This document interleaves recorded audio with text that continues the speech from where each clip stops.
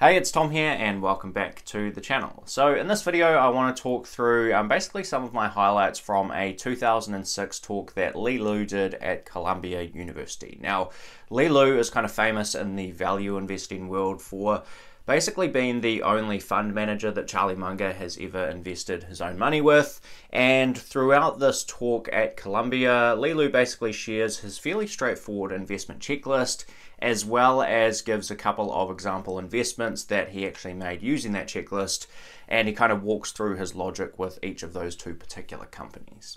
Now, like I mentioned, Li Lu is kind of famous in the value investing world for Charlie Munger being an investor in his fund, and his fund has experienced phenomenal performance. The latest update I can find was in 2018, and the after fee return out of Li Lu's fund over a 20-year period, so from 1998 through to 2018, was 15.7% per year, like I say, after fees. So the before fee performance is obviously going to be a little bit better than that. And through that same period of time, the underlying index, the S&P 500, actually only returned 6.6%. So he's got a little over 9% outperformance over about a 20-year period, which is very impressive in anyone's language. And before Li Lu ever became a fund manager, he has a pretty incredible backstory. He was actually involved in the Tiananmen Square protests in the 1980s in China, escaped China to get to the US, actually wrote a book on kind of his early life in China, which was called Moving the Mountain, My Life in China. And he actually then sold the rights to that book, and it was turned into a sort of documentary movie by the same name, Moving the Mountain. So really kind of rough, I guess, start to life for Li Lu. He then went on to study at Columbia University, and this story of his studies at Columbia is kind of insane in my book. So during his time at Columbia, he actually studied 3 degrees at once. He studied law, he did a BA in economics, and he also got his MBA. And during his time at Columbia, he had a negative net worth, as he described it, but he did have cash. He had kind of money from his student loans, and using value investing principles that he really got obsessed with after hearing Warren Buffett actually come and do a guest lecture at Columbia, he took that student loan money, invested it really, really well, and actually ended up leaving Columbia University with about $200,000 to his name. Now, unfortunately, there aren't a lot of Li Lu talks out there. There's only sort of 2 or 3 or 4 that I can kind of find, but they are all very, very good. This 2006 presentation at Columbia is by far my favorite because it gets into some of the specifics of his investment strategy, and I may just be saying this because I've recently been watching some of these talks from Li Lu, but the more I think about it, the more I believe that Li Lu may be one of, if not the best investor on the planet today. I'm just going to put that out there. I know Warren and Charlie are incredible, but if you want to look at some slightly younger professional money managers kind of who's still got a long runway for growth, I think Li Lu is very, very close to the top of my list of people to follow. So what is Li Lu's investment checklist? It's pretty straightforward actually. There's only 4 points on it, and the context in which he talks about this investing checklist is basically flipping through things like Moody's manuals or value line information, where you basically just get a 1-pager of basic info about a company, and he's essentially just spending kind of a couple of minutes on each page, flicking to the next one to look at the next company. And he's trying to make a very quick decision on whether basically he should spend more time looking into that particular company. So the 4-step checklist for Li Lu is, firstly, is it cheap? So are there some surface level numbers that suggest it might be worth a closer look? Is it a good business? Who's running it? And what did I miss? And later on in the talk, he goes on to say that the overarching thing he wants to be able to sort of ask himself once he's at the end of going through that investment checklist, he wants to ask himself, is my analysis both accurate and complete? And is it backed by sound, complete, accurate information with a huge insight? So that's the checklist from Li Lu. So let's get into a couple of the example investments that he talks through in this 2006 Columbia presentation. And I will leave the link to that talk down in the description below. I shared it on my community page just yesterday, so you may have already seen it potentially from that, but I'll share the link down in the description. And one of the things you will notice when you watch that talk is that Li Lu is pretty ruthless with these students. He is very sharp mentally in running some of these numbers very, very quickly with basic information on a company and just being able to figure out market caps and shares outstanding and returns on invested capital and so on very, very quickly and kind of snappily, that's a word, and he really grills some of these students at Columbia for not being able to give him numbers very quickly, and he tells a couple of people off for trying to use a calculator in that process as well. So that's quite entertaining. I was actually talking to Investing with Frank, actually rebranded the channel recently to Frank Tabor, just yesterday, and I was sort of talking through a video idea along these lines. Maybe I'll get a one-pager myself out of an old Moody's manual or a copy of Value Line or something, and maybe I'll watch that Li Lu presentation and pretend that he's asking me the questions about, you know, give me the market cap and so on, and I'll see if I can keep up. Maybe that might be a fun video to do at some point. But anyhow, let's get into the two companies. So the first one that Li Lu talks about is Timberland. You may remember Timberland from the late 90s and early 2000s. Potentially I've got very vague memories of, like, you know, famous musicians and stuff wearing Timberland boots. They're basically a shoe company, and it was one that came across Li Lu's radar in the late 90s or early 2000s. So the first thing that catches Li Lu's eye is he sees a couple of basic metrics on the company. Firstly, he sees that it's trading at about 5 times earnings, and secondly, he sees that it's trading at about 1 times book value. So that kind of immediately gets him past the first point on the checklist, that it's potentially cheap. It's trading at a low PE ratio, and we'll have to do more work on the book value, but if that book value was relatively liquid and could be sold at the value actually stated on the balance sheet of the company, then that potentially gives us some good downside protection as well. So yes, it's potentially cheap. Now, and secondly, we need to figure out, is it a good business? And this is where Li Lu basically starts to investigate what's actually in that book value and tries to figure out things like the return on invested capital in the business. And this is not an uncommon approach. We know that people like Phil Town, like Joel Greenblatt, like Warren Buffett, like Charlie Munger, all really like to focus on returns on capital or returns on equity as really good indicators of the quality of a business. So this is the thought process that Li Lu goes through with Timberland. So he finds that the book value consists of mostly tangible assets. So it's not goodwill, there's not a whole lot of brand value stated on the balance sheet or anything like that. It's mainly real estate, cash, inventory, and, you know, fairly liquid assets that could be converted to cash very, very quickly. And what he specifically says he's trying to get a feel for is basically the unlevered returns on capital. So he doesn't want to know what the return on equity is. He doesn't want to see that juiced up by debt or anything. He's trying to get a feel for if this business had no leverage in it, if we back out any of the assets that aren't necessarily required to run the business, what's just the pure kind of return on capital within that core business of Timberland. And these are kind of the numbers for that particular situation. So they had about $300 million in book value. The market cap, again, was also about $300 million, so it was trading about 1 times book. He found that about $100 million of that book value was actually real estate. So with his return on capital calculations, he basically threw that out the window, doesn't really care about the real estate investments. He just wants to focus on the core Timberland, you know, shoe business. So he found that if we exclude that 100 million, we take 300 minus 100, we're now down to 200 million capital deployed in the actual business, and the earnings pre-tax for the company that particular year was about $100 million. So 100 over 200, we have a very high quality business because it's producing about a 50% return on invested capital. So within only a couple of minutes now, we are halfway through the checklist. We've figured out that it's cheap.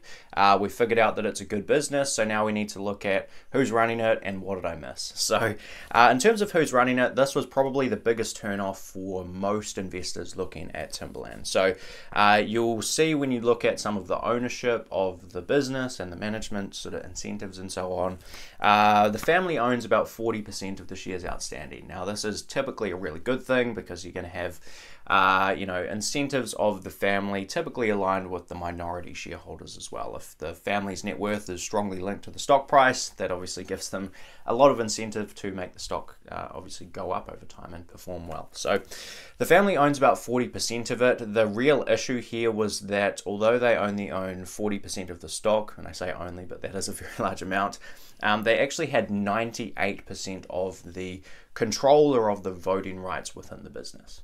And although that's kind of a turn-off sometimes to a lot of investors, this prompted Li Lu to basically dive deeper and try to really understand who these people are and what kind of motivates those people. And he describes his role kind of going through this as being a bit of an investigative journalist. That's how he sort of describes this particular part of the process. And basically he gets really into the details. So he tells the students, you know, go to their community, visit the people they know, go to their church, their synagogue, introduce yourself to their friends and their neighbors. Obviously this is not going to be fully possible for every company you look into, and I'm sure Lilu has much better access to a lot of these people than, you know, me down here in New Zealand and that sort of stuff. But he really wants to get in deep and really understand who these people are. And he found that at Timberland, the father, as he described it, seemed like a simple, decent guy, just a high school graduate. The son went to business school, was already COO of the company, even though he was only Lilu's age at the time, which was probably in his late 20s, maybe early to mid 30s at the most, I would say. And interestingly, Lilu actually saw that the son at Timberland, who, like I say, was the COO, was actually on the board of a separate entity with one of Lilu's friends. So Lilu decided to also get on that board so that he could get to know the COO at Timberland. And he basically liked everything he saw. He thought they were very high quality people, and that got him through kind of the first 3 steps of his checklist.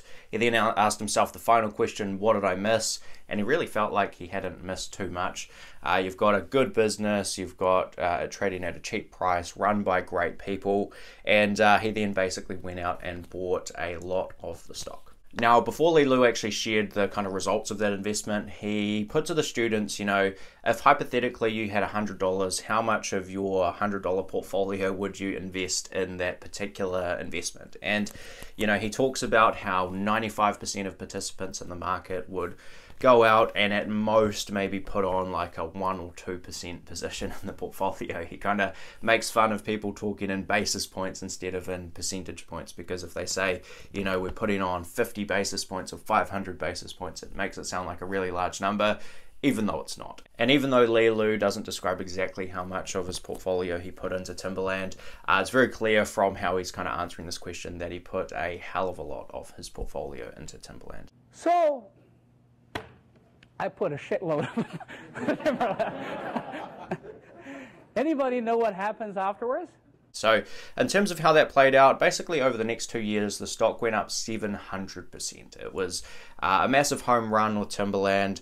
And Lilu also described that return as not kind of a very risky return, if that makes sense. So he had a business that was trading at 5 times earnings. The highest that multiple ever got was about 15 times earnings. So there was a lot of multiple expansion, definitely. But the underlying earnings were growing as well. So it's not like the business was flat and you just had multiple expansion only and it was started trading at like 100 times earnings or something, and was one of these big high flyer stocks that could really come back down to earth at any time quite quickly. It was propelled by, yes, multiple expansion, you know, to a significant extent. It tripled in terms of its PE, but it also grew earnings, the underlying earnings, at about 30% a year. So absolute home run for Lilu, and that's the first investment story that he shared in this talk. Now, the next example that Lilu gave was actually in a Korean company. I couldn't quite make out the name in this particular talk. There were a few bits where the audio cut out, and I don't know if he actually even said the name, but we do know that it's a Korean company, and I will also say that there wasn't as much kind of qualitative analysis in this particular stock as far as I could tell. So with the Timberland example, you know, he actually got to know some of the executives in the company. Yes, it was cheap, but he was doing a lot of the sort of qualitative work on who's actually running the business. With this Korean company, I think it was a little more quantitative. So once he worked through some of the actual stats for the business, we can tell that it's extremely cheap, which I'll get into in a sec. And I think that it was kind of even cheaper than the Timberland example. So he was perhaps a little less reliant on the qualitative side of this analysis. But nonetheless, let's kind of get into this example. So this Korean company had a market cap of $60 million, and it was trading at about 2 times earnings. So it was earning about $30 million a year. So if we go back to the checklist again, is it cheap is point number 1. And I think that more than ticks that box to kind of keep looking a bit deeper if it's trading at 2 times earnings. So the second thing around kind of cheapness and that first step of the checklist for Lilu was actually looking at the book value of the company. So the book value was about 230 million. Like I mentioned just before, the market cap was 60 million, so it's trading at a very deep discount to its book value. So just like Timberland, he then goes in and tries to understand what's actually in that book value. Is it tangible? Is it intangible? If we liquidated the company, could we actually realize that book value, or is it kind of just a make-believe figure on a piece of paper? And this is basically what he found kind of within that book value. So he found that about $70 million of the current assets was actually cash. So that is certainly something that can be liquidated, I guess, immediately, essentially. So 70 million in cash. They had 180 million in fixed assets. So within that, they had 100% ownership in a hotel, which on the balance sheet was recorded at $30 million. They also had a 13% ownership in a department store, recorded on the books at 30 million. That department store was actually traded publicly, and when he was talking through about flicking through Value Line, this department store was just on the next page of Value Line, which is quite handy.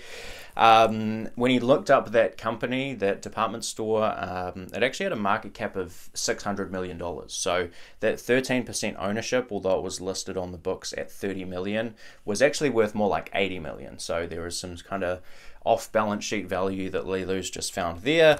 They also had a 15% ownership in 3 cable companies, and as he described it, a whole bunch of real estate. And the real estate, again, was listed at cost, and over the 10 years or so since that cost was kind of put on the books at this particular company, the Korean real estate market had actually gone up a lot. So again, potentially you have a little bit more kind of hidden value that's not necessarily displayed on the balance sheet. So if we add all of this stuff together, we're paying 60 million, that's the market cap. We have 70 million in cash, another 100 million in stock holdings from these minority ownerships I just talked about, 30 million in value from a hotel that again hadn't changed in 10 years, even though the stock market or the real estate market had gone up a lot, I should say. So where he eventually got to is the book value is probably 2 or 3 times greater than it's actually stated as, and even then you're paying a deep discount to book with the current market cap. And you've also actually got a business that's producing a lot of cash and it's trading at 2 times earnings. So if you put all of that together, that definitely passes through the 2 filters of, is it cheap and is it a good business? Now, in terms of the last 2 questions that Li Lu asks himself around who's running the company and what did he miss, he again found really high insider ownership. So he saw that about 50% of the stock outstanding was owned by insiders. He really didn't talk a lot more about the management in this case, but he did talk quite a bit about what he missed. And you know, he actually asked some of the students in this class at Columbia what they think he might have missed, and they listed off things like, you know, 100 kilometers north in North Korea, you've got this crazy guy with nuclear weapons and so on. So there's a few kind of things to consider here. But Li Lu felt that the risk reward was really stacked in his favor. So he ended up, just like Timberland, again betting quite big on this particular situation.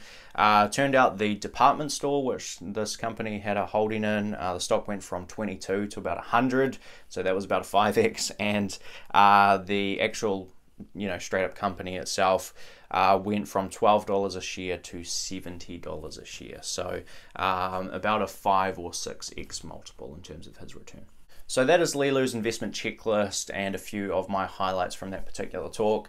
Like I said at the start, Li Lu is an absolute beast. He's got a really interesting backstory, worked super hard through Columbia to not only come out with 3 degrees, but also a positive net worth after doing some great investment with some borrowed student loan money, which is just crazy impressive. And he's also got one of the best professional investment track records I've ever seen, and you know, he attracted Charlie Munger to his fund. So he is almost certainly one of the greatest investors alive today, and he's very high up my list in terms of people to follow. So I do hope you enjoyed the video. If you did, please hit like and hit subscribe if you haven't done so already. But that's it for me, and I will see you in the next video. Cheers.